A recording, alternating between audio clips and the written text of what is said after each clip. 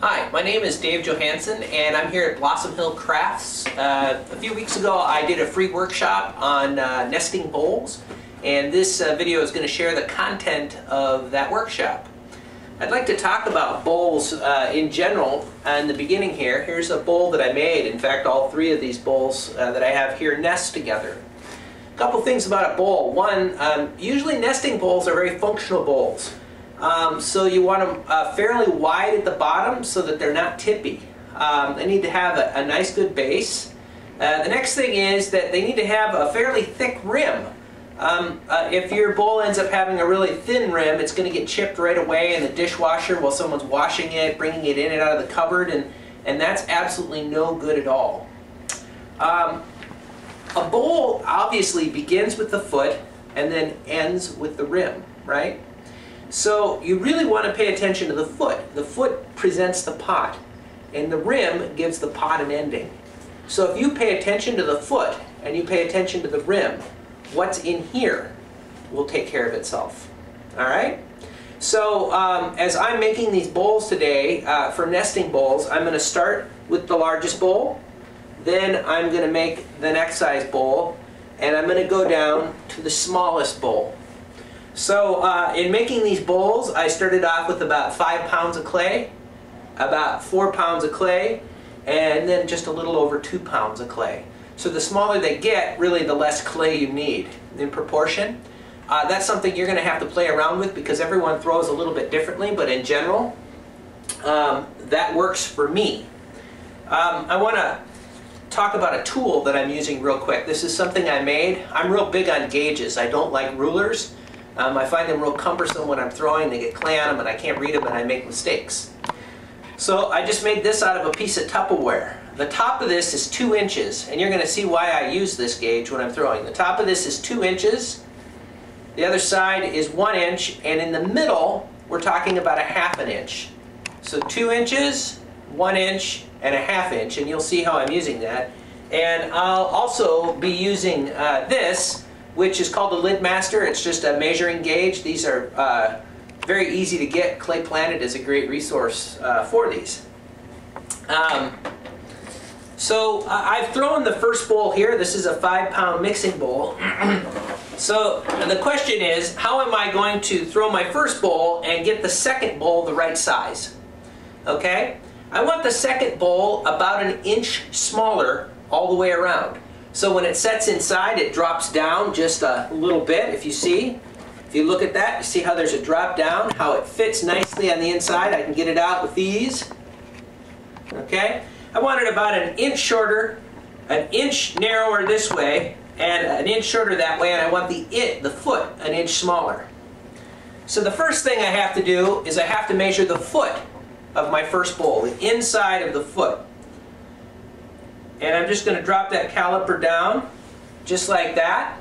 And there I am, I've got my distance. Now that is where the floor of the pot meets the wall of the pot.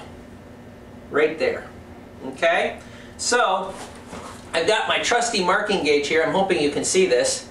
I've got this marking gauge set down there. I've got 1 inch there.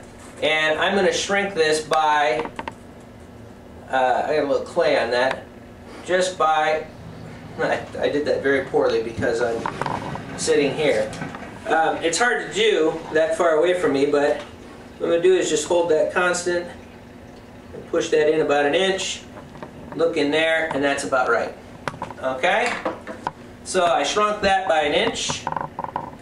Now the next thing I have to do is I have to measure where this rim is. That'll give me the height and the width. So I'm going to take a little bit of clay, and I'm going to stick it down on my wheel head right here like this. And I'm going to get a longer stick. This is a throwing gauge. You can buy these, but I just make my own out of some clay and some sticks. And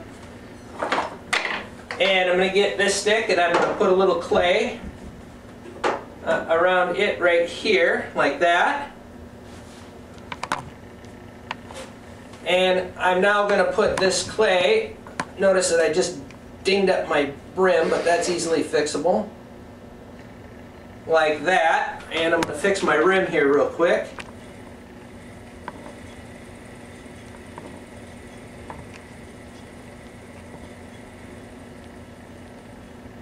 We'll get that later. So now I come back to my marking gauge. Where did I put it? Here it is. Okay, so I need to know where the edge of this is, but if I set that stick right on there, I'll never be able to get it off. So I've got my 1 inch side. I'm going to set this exactly 1 inch away from my rim. I'm going to pull that up there and give myself 1 inch.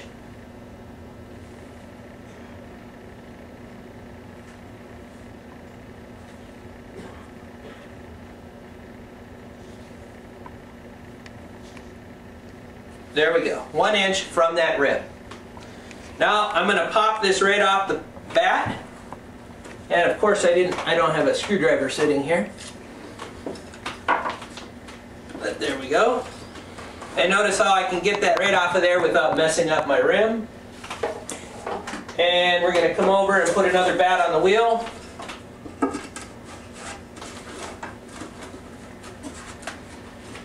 And get my clay off of the wheel head there. And I've got another piece of clay wedged up. This is about 4 pounds of clay. So there we go. And center, just as you usually would center.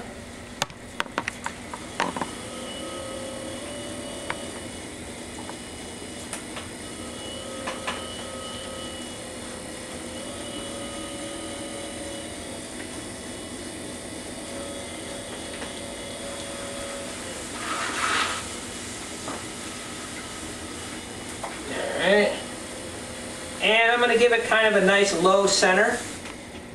And the next thing I'm going to do then is drop my hole. Now I want to leave a whole 1/2 inch of clay on the bottom. So I'm going to come back to my marking gauge that has a 1/2 inch marked off on there. I'm going to poke my needle tool down to the bottom, give myself a measure, and I am exactly at a 1/2 inch. So now if you remember, I measured the distance that I want the bottom of my pot to be. I measured the floor of the pot of the other one. So I'm going to grab my handy lid master or caliper, whatever you want to call it, and after I've opened a little ways, I'm going to just set that on there and give myself a visual line where I'm going to. And that right there is going to be pretty close to my desired depth. Not quite, width. There. And that is it. So I've got a 1/2 inch of clay on the bottom of this pot, so what that means is I can kind of round this down. I don't want the bottom of my bowl actually flat on the inside. I want it to have a little bit of a round. So I'm going to take a second right now and just compress that bottom, and at the same time kind of give it a nice round shape.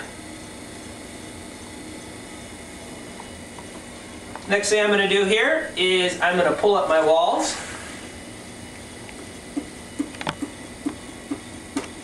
And my bat's not staying down too good, but that's alright. And we're going to do that and come in again. Now, I'm kind of looking at my marking gauge here. I know that I want to come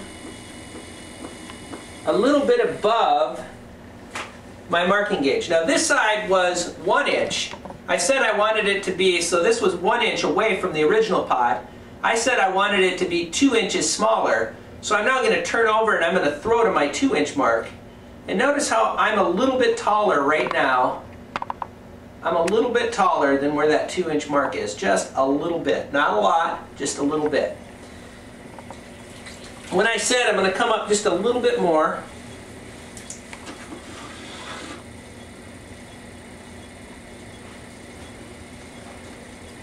now if you recall, I said the rim of a bowl, especially a functional bowl, should not be thin. So there's a couple of things you can do here. You can throw and leave a lot more clay at the top than I have done, or you can do what's called roll a rim. And I really like rolled rims because when you roll the rim, they're very strong. So what I'm going to do is I'm going to just place my finger right there, and I'm going to begin to roll this clay out over my finger. Now notice I'm doing this before shaping the bowl. Alright, and now I'm just going to take this clay around and keep coming around, and I'm going to just tuck it right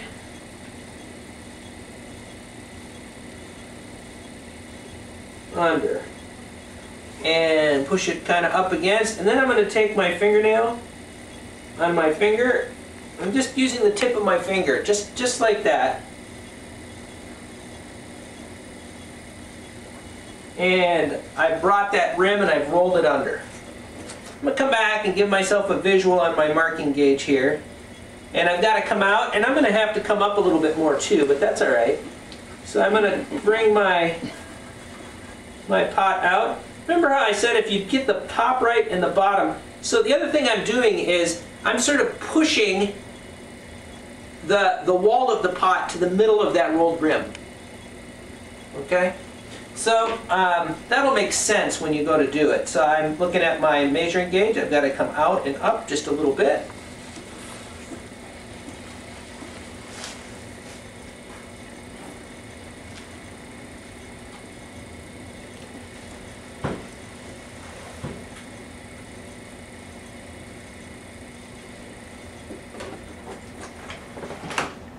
And we're just about there.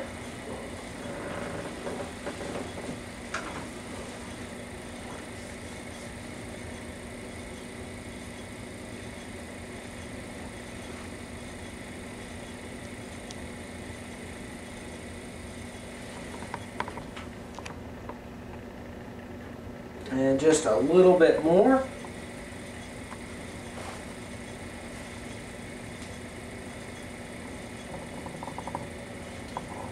And